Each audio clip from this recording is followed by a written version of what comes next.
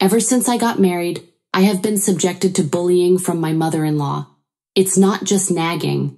She throws things at me and shouts insults loudly. My husband, Asher, doesn't help at all.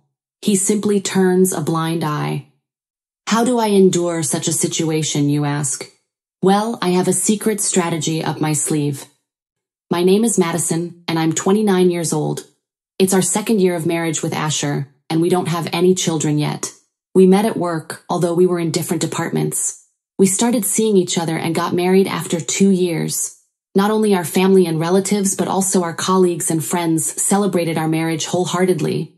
I wish time could have stood still back then.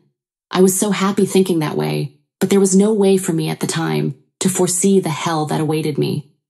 We got married, and right away, we set off on our honeymoon. We spent 2 weeks in the Maldives, making memories and enjoying a luxurious time, and then returned home. The next day, I was relaxing at our new home, when suddenly I received a phone call from my mother-in-law, the first one since we got married. Hello? I answered. Oh, Madison, you're back from your trip, right? My mother-in-law's voice was sharp. Yes, I just got back yesterday. I tried to appear calm and not show any signs of fatigue. What's up today, mother-in-law? I inquired. What's up? You think there's nothing? You should have come over here after your trip. That's why I called, she replied sharply. Huh? Did we have plans to visit? I was confused. Huh? What are you talking about? We didn't discuss anything like that. Her tone was defensive, and I was puzzled by her inconsistent statements. I don't recall making plans to visit, I said, trying to keep the conversation smooth. Well, yes, she replied. But you contacted us, we didn't show up there, right? I continued. Don't make me repeat the same thing over and over, she snapped. I didn't understand what she meant. Mom, please wait a moment. I did buy souvenirs, but they are perishable, and I planned to go to your house with Asher on our next day off, I explained. After coming back from your honeymoon, it's common sense to show up quickly with souvenirs. Just understand that, and come over, you useless daughter-in-law, she got sassy again. The call ended abruptly, and it took quite some time for me to comprehend the stormy situation. Our common sense is so different, and my mind is in complete panic. Thinking that things won't be resolved if it continues like this, I forcefully woke up my husband, who was sleeping in bed. Hey, Asher, are you awake? I need to talk to you. I gently shook his shoulder, and my husband opened his drowsy eyes. What is it? I'm still tired, he muttered. I just got a call from your mother. Well, from Mom, I explained, sitting up. She said, why can't you show up after coming back from your honeymoon? It's common sense to come over with souvenirs. That's what she told me, I told him. I see. Well, forget about it. I'm tired today, and we were planning to go there next week anyway, so it should be fine, my husband said, lying back down on the bed again. Your mother seemed really angry, so make sure to contact her as well, okay? I insisted. Yeah, he responded half-heartedly, without making eye contact. I was a little worried, but believed that my husband would contact his mother. I trusted him and didn't push further. 1 week later, as planned, we headed to my in-laws' house with souvenirs from our honeymoon. As soon as we arrived, my mother-in-law glared at me and said, So, even an uncultured daughter-in-law like you came. At first, I thought I misheard and ignored it, but my mother-in-law's verbal abuse kept getting worse. Mom, here are the honeymoon souvenirs. My husband handed her the souvenirs, and my mother-in-law let out a delighted voice. Thank you, Asher. Did you choose this just for me? She asked. Of course. Sorry for coming late. Both Madison and I were tired, he explained. That's no problem. Well, Madison doesn't seem tired at all, though, she remarked with a sharp tone. After that, she made an even more unbelievable comment. Hey, Asher, wasn't marrying Madison a mistake after all? She stated. Huh? I couldn't help but let out a surprised noise at my mother-in-law's outrageous words. Asher, think about it. Madison wasn't tired, but she didn't show up here. Isn't that rude? My mother-in-law continued to escalate. No, it's not like I wasn't tired. I tried to interject, but my mother-in-law glared at me. You know what? I was against this marriage from the beginning. Just look at your face, so plain and unattractive. And her figure too, right? But I never imagined she would turn out to be this lacking in common sense, she sneered. What's with that sudden attitude? I wanted to retort from the depths of my heart, but since we had just gotten married, I couldn't bring myself to utter abusive words to my mother-in-law. Hey Asher, you think so too, right? She asked, turning to my husband. After showing a sign of hesitation, my husband spoke. Well, she can at least manage the basic household chores. I think she has some value as a wife for now. Value as a wife? She can at least manage the basic household chores? What? I was shocked. Who does he think he is? Is it okay to talk like that? Wait, Asher, what are you saying? I asked, puzzled by my husband's statement. We got married because we wanted to, right? You said you would be happy to marry someone like me. That's how you proposed, right? I asked. Yeah, I think I'm happy. If we have children, it will be an heir for my mom, and Madison listens to everything I say. In the future, we can even live with my mom, he said, almost nonchalantly. Wait a minute, was that supposed to mean? Did we get married just for living with your mom and having an heir? I inquired, perplexed. No, I do love you, Madison, but as for living with my mom, I thought only you could make it possible, he explained. What is this person saying? I thought he married me because he loved me. To talk about heirs and living together so explicitly. My mother-in-law watched our exchange with a smirk on her face. Did she think she was fortifying her statements? My husband seemed satisfied too, with a smile on his face. From then on, my mother-in-law periodically summoned us as a couple and calmly harassed me. Prepare the meal quickly, she demanded one day. Yes, I'm coming, I replied, rushing to the kitchen. What's this? Mashed potatoes? Is this a spiteful act? The taste is too bland, she uttered contemptuously. My mother-in-law threw the plate at me, and I ended up with mashed potatoes all over me. Ouch, I exclaimed in pain. You're so clumsy. Can't cook, can't have children. What a useless daughter-in-law, she berated me. Why is this happening? I wondered silently, trying to hold back tears. Just be quiet and clean it up, she barked. With mashed potatoes all over my head, I wiped the floor with tears in my eyes. Even in times like this, my husband ignored the situation. Not only that, but he also started lecturing me as if I were at fault. Madison, can you be more efficient? Just because we don't have children, it makes my mother upset. If you can't even cook properly, then I have no worth, right? He trampled on me. I'm sorry, but I thought the cooking was fine, because you always said it was delicious, Asher. I tried to explain.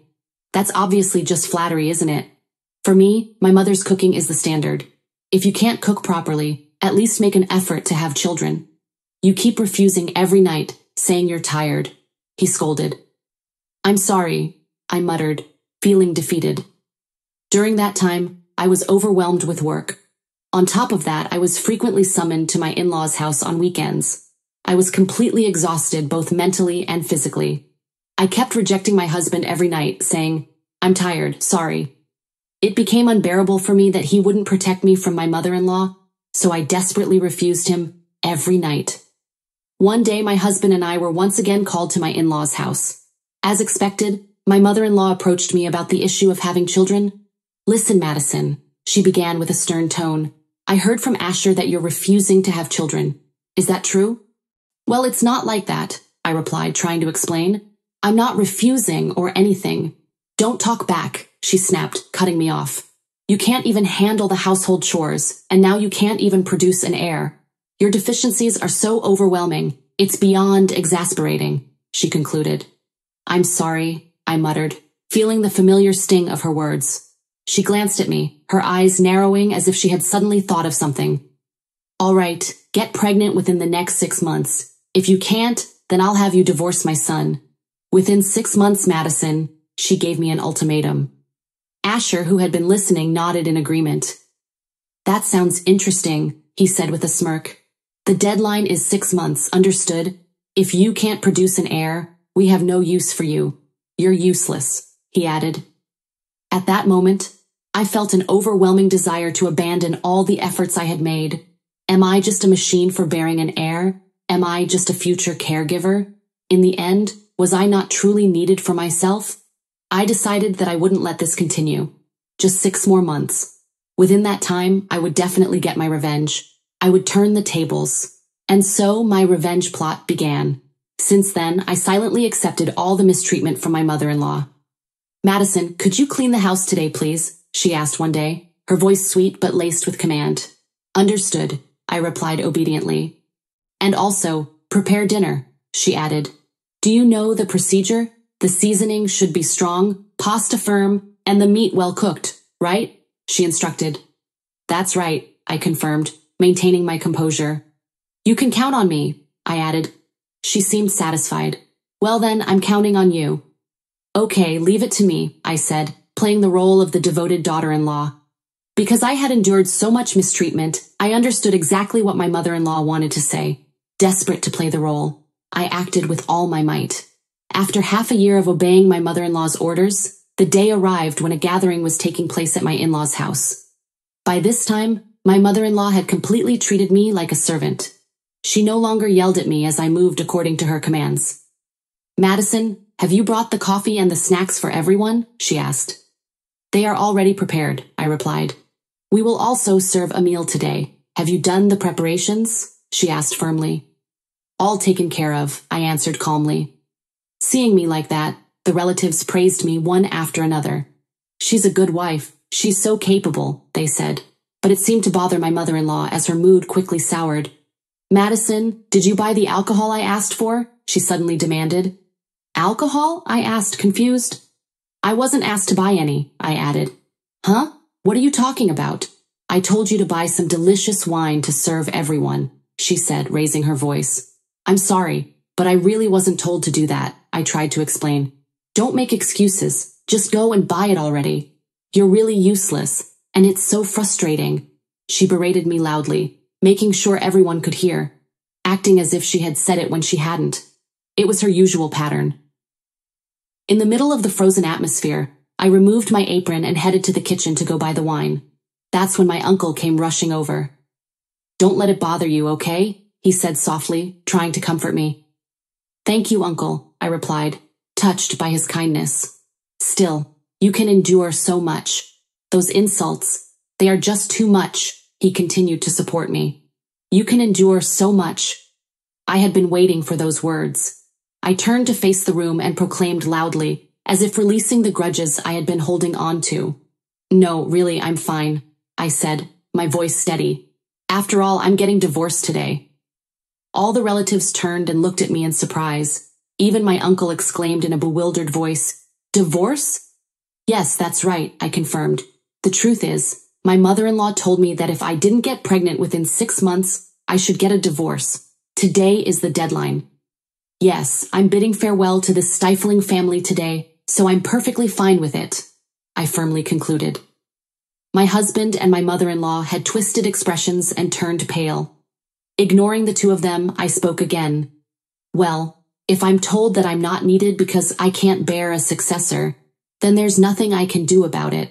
It's a shame that I won't be able to see all of you anymore, but it's their decision," I added, and picked up the prepared luggage and said, "Well then," leaving the room behind. "Wait a minute," my mother-in-law called out from behind. "What is it?" I asked, turning back. "I'll extend the deadline for you. Another 6 months. No, 1 year.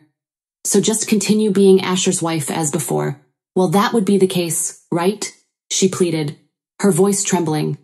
I had acted like a good wife for the past 6 months just to be detained like this. But I wouldn't let them have their way anymore. I had endured it all for this day. "No, thank you," I said firmly. Looking straight at my mother-in-law, I continued, "I've been a good wife for the past 6 months. I'll admit that you've become much kinder. But you know, the things you said and did will never disappear. I absolutely refuse to continue being part of your family," I snapped. You? Who do you think you are, saying such things as a daughter-in-law? Do you think divorce will be forgiven?" she screamed, her face contorted in anger. "That's right, Madison," Asher added, his voice harsh. "Do you even understand what you're saying?" he added. As if to show them, I slowly took out my smartphone.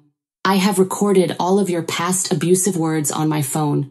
It would be in your best interest not to say anything that could further incriminate yourselves, right?" I threatened. Upon hearing those words, my husband and mother-in-law both slumped down in their seats. their faces drained of color. Leaving my in-laws' house behind, I headed straight to the lawyer's office. Armed with recordings of the verbal abuse from my husband and mother-in-law, I filed for divorce. Thanks to a skillful lawyer, the divorce went relatively smoothly. The incidents of harassment from my husband and mother-in-law were exposed to everyone. Since that day, it seems that our relatives have all declared complete estrangement. To make matters worse, my husband works at the same company as me. The divorce scandal spread like wildfire. I heard everyone's whispers behind my back every day as I went to work. Oh, how disgusting. He used to post about his close relationship with his wife in front of everyone. He's the worst, bullying his wife with his mother. What a mama's boy, and so on.